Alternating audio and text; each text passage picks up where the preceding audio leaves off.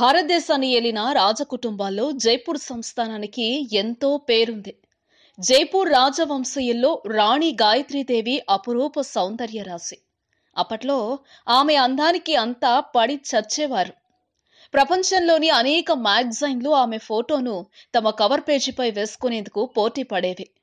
అత్యంత సౌందర్య రాశిగా గాయత్రీదేవి ఎంతో ప్రాచుర్యం పొందింది.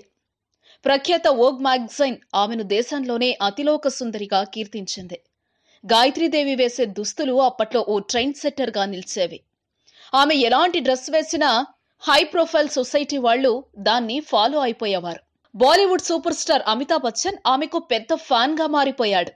గాయత్రీదేవి అందాన్ని ఎంతసేపు చూసినా తనివి తీరదని అమితాబ్ అనేకసార్లు చెప్పేవాడు. తన 13వ ఏటనే రాకుమారి గాయత్రీదేవి మెరిసిపోయేది. ఆ అతిలోక సౌందర్యం ఎదుట ఎంతో మంది రాజులు మోకరిల్లారు. అయితే 21 ఏళ్ల జైపూర్ మహారాజు మాన్సింగ్ మాత్రమే ఆమెను సొంతం చేసుకోగలిగాడు. మాన్సింగ్ మంచి అందగాడు, మంచి పోలో ఆటగాడు. 8 ఏళ్ల పాటు గాయత్రీదేవితో ప్రేమ వ్యవహారం నడిపాడు.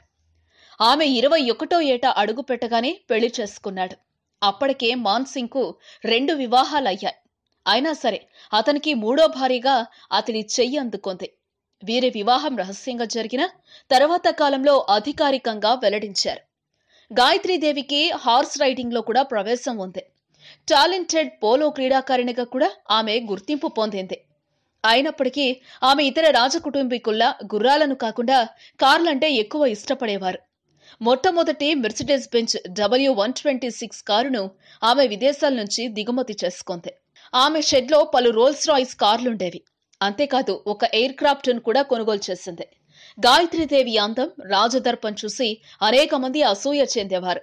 గాయత్రీదేవి 1919 మే 23న లండన్లో జన్మించారు. కూచ్ బెహార్ సంస్థానపు రాకుమారే ఆమె.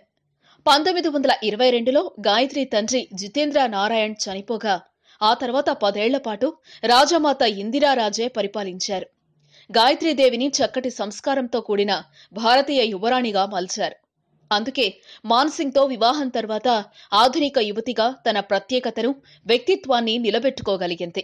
అంతేకాదు 2వ ప్రపంచ యుద్ధ సమయంలో తమ సంస్థాన వ్యూహాలు, వ్యవహారాలలో భర్తకు చేతోడుగా, కీలక సలహాదారుగా నిలిచారు.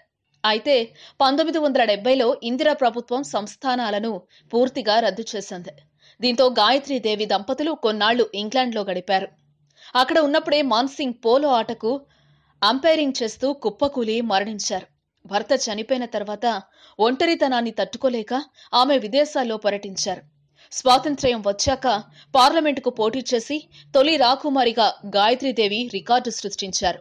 1962 ఎన్నికల్లో కాంగ్రెస్ కు వ్యతిరేకంగా స్వతంత్ర పార్టీ తరపున జైపూర్ నుంచి నిలబడి విజయం సాధించారు. తిరిగి 1967 ఎన్నికల్లోనూ 71 ఎన్నికల్లోనూ గెలిచి సత్తా చాటారు. రాజకీయాల నుంచి రిటైర్మెంట్ తర్వాత 1976లో ప్రిన్సెస్ రిమెంబర్స్ పేరిట తన ఆత్మకథను రాశారు. ఎమర్జెన్సీ సమయంలో 5 నెలల పాటు తీహార్ జైల్లో ఉన్నారు. ఆ సమయంలో గాయత్రీదేవి ఆరోగ్యం బాగా క్షీణించింది. 90 ఏళ్ల వయసులో 2009లో గ్యాస్ట్రిక్ ఇబ్బందులతో ఆమె ఈ లోకం విడిచి వెళ్లిపోయారు. అలా చరిత్రలోనే ఓ అందమైన రాణి శాశ్వతంగా సెలవు తీసుకుంది. ఈ వీడియో మీకు నచ్చితే ఓ లైక్ కొట్టండి, మీ ఫ్రెండ్స్ కు షేర్ చేయండి. మీ సజెషన్స్ ఏమైనా ఉంటే కింద కామెంట్ చేయండి. మరో మాట, ఇలాంటి మరిన్ని ఆసక్తికరమైన విషయాలు తెలుసుకోవాలనుకుంటే మా యూట్యూబ్ ఛానల్ను సబ్స్క్రైబ్ చేయటం మాత్రం మరవకండి.